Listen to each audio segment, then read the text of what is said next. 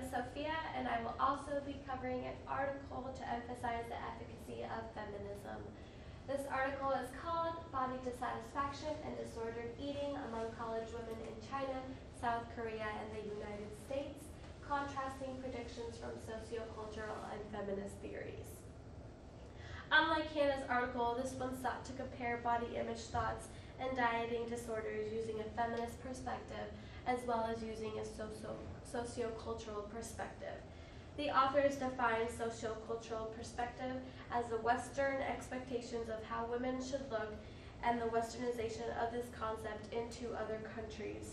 This would mean that body dissatisfaction would be most prominent and emphasized in the countries with the most westernization. In this case, the United States would have higher body dissatisfaction than would countries like China or South Korea. Though both China and South Korea have been introduced and have been influenced by Western culture, this theory predicts that it has been less ingrained in their culture and has had a smaller effect on women's predictions of their own bodies. However, these authors pose that feminist theory dictates that body dissatisfaction would be most prominent in the area with the most change in gender role. The authors believe that in the country where there has been the biggest change in social gender role, there has been more pressure placed on women and the need for their bodies to look socially acceptable.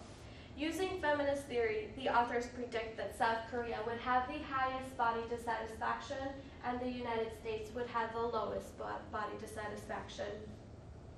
The studies describing body dissatisfaction comprised of 102 U.S. women, 137 South Korean women, and 102 Chinese women.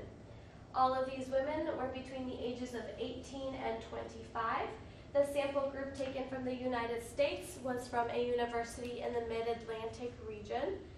The samples taken from South Korea were from universities in the capital of Seoul and the large city of Kyunji.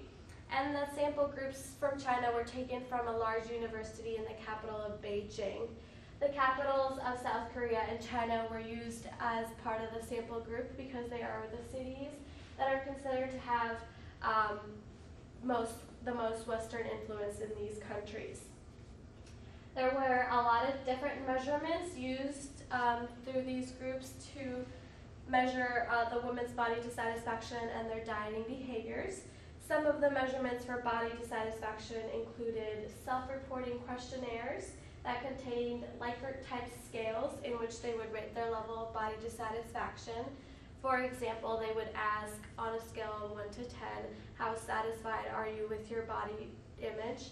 Or on a scale from 1 to 10, how satisfied are you with your body weight? Questions like that.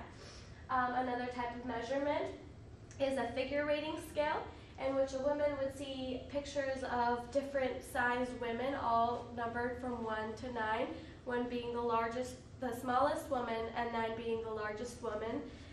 They then would select 4 different body type numbers, one for what they perceive their current size to be, the second for their ideal body size number, the third for the body they perceive to be preferable by other women, and the last to be the body they perceive to be most attractive to men. The measure for dieting behaviors was the EDI, or the Eating Disorder Inventory, as explained by Hannah in the earlier article discussed.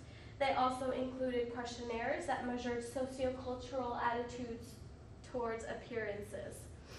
All of these measurements indicated that the prediction arrived through feminist theory was most accurate. The highest body dissatisfaction was in South Korea, and the lowest body dissatisfaction was in the United States. Thus, feminist theory is an effective theory to understand women's eating disorders and the reasoning behind them. 4 minutes, 20 seconds. That was the best one too, I thought. Good. I think the more you